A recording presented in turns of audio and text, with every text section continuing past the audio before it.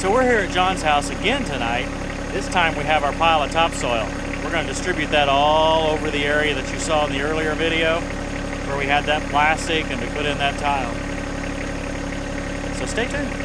That's 13 cubic yards. So this looks like pulverized brown topsoil. Yep. We just want to try to make sure that that tile is headed downhill pretty well. So Right. I see you might stand on it right there in that. Oh, yeah.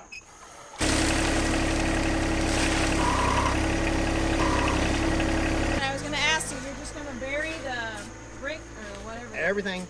Everything. Yeah, I'm going to have it hold it down there, hold it back so nothing gets back there. As your husband said, once it's done, leave it alone. And if you put enough dirt in there, nobody will ever know. Yeah.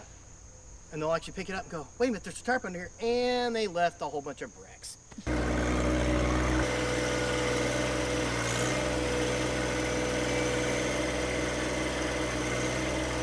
When it has rained like crazy, the setup has worked perfectly. It's just when either that's fallen off or that up there is clogged up and it just sheets off and you can just see it coming off. So that's a bathroom window.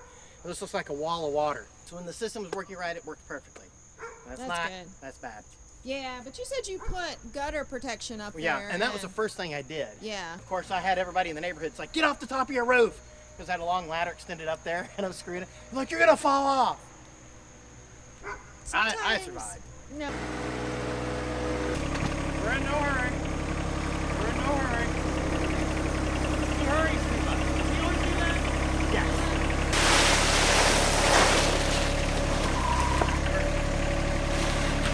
Perfect.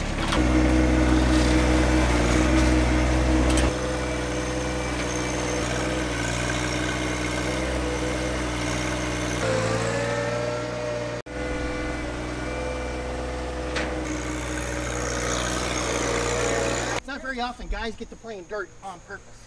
Right. This is fantastic. I know it's a lot quicker than a wheelbarrow full at a time. She asked me, she says, how many wheelbarrows do you think that is? I said, it's like 100 or more. Oh, yeah.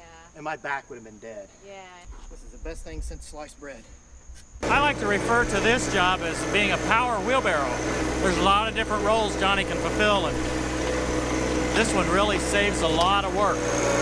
It really isn't that difficult. It's not that stressful for Johnny or anything, but it sure does save a lot of work for me or for the client or whoever needs it. So in this case, we've had the soil delivered, dumped in the driveway in the front yard, but it's actually needed in the backyard. That's a pretty standard situation.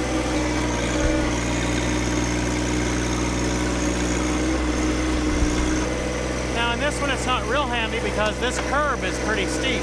So it's a little bit of an irritant because of this curb, but oh my goodness, so much easier and better than a wheelbarrow. I end up using high range to go to and from the destination, but I have to shift into low range to actually fill up the bucket. We've been several trips already and still haven't destroyed his grass. Now we'll be pretty rough on his grass as many trips as we're making this time.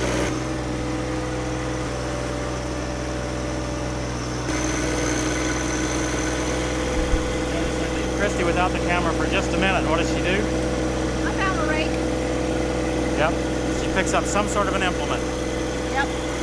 I'm not powered like Johnny though. But I kind of felt guilty that John's over here working and I wasn't really doing much. It's easy with the tractor bringing it around. There's not a lot to do. Well, can you imagine wheelbarrow full would have been like that little bit right there. Oh yeah. Yeah. Oh my gosh. So I'm gonna get more rocks and just lay them across here and actually build up kind of a full real-on bed.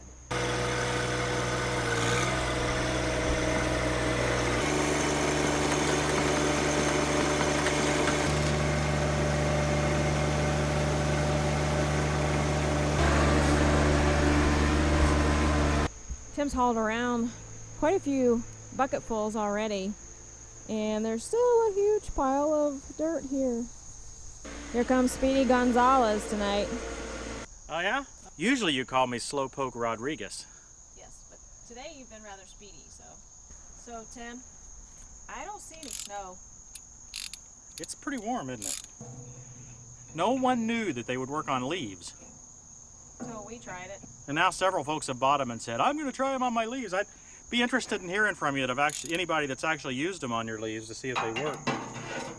But if you haven't seen these, if you missed the other video, they're called Edge Tamers. We put them on here and snug them down, and what their objective is to keep the cutting edge from cutting into the grass or the driveway or whatever else you're plowing snow on. Well, as we got to talking about it, we decided that maybe we'd work on some other things too. So this evening we've noticed that I'm gouging a little bit on John's driveway. So I thought maybe we would put these on and see if it actually worked. Okay. Who knows?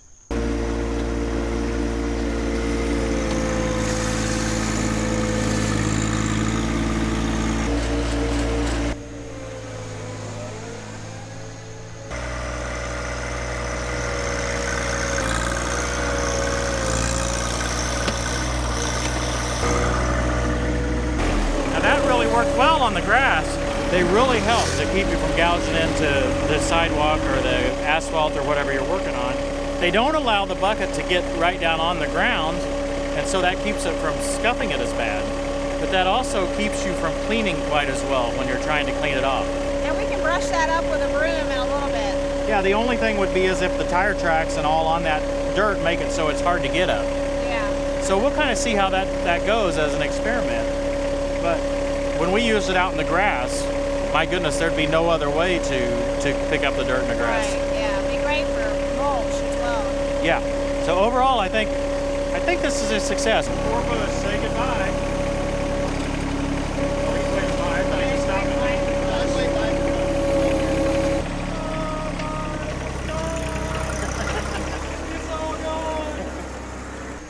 I'd be surprised if it makes it. It may. I don't care. Yeah. I'm more concerned about my house than a plant. Yeah. That's not very PC. Plant caring. But Very good.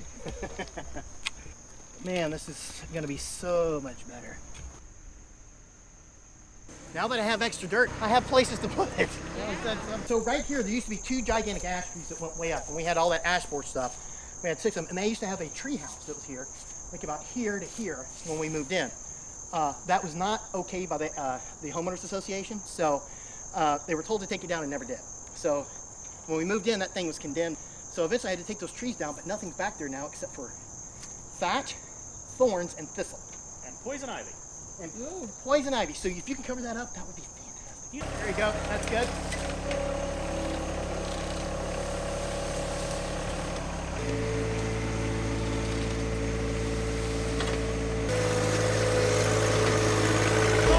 Get right in there in the middle so you can get the right camera angle.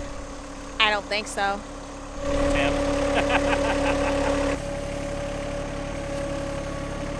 I'm getting a lot of good video of John working hard and Tim just riding a tractor.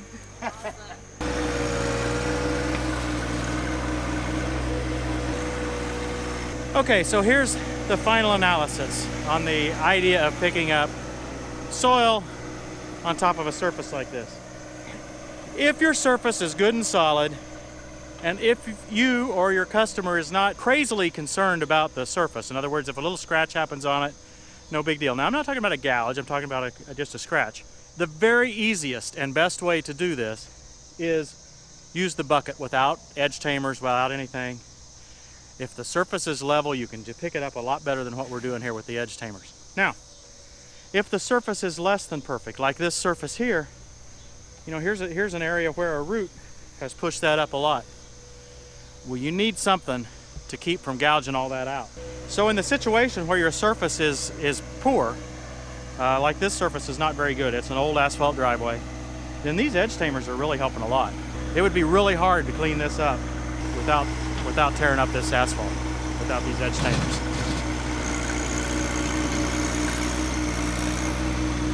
We're getting down there now. Everybody's seen, you know, Christy and me's hobby, or at least my hobby that Christy kind of follows along with, right? Sure.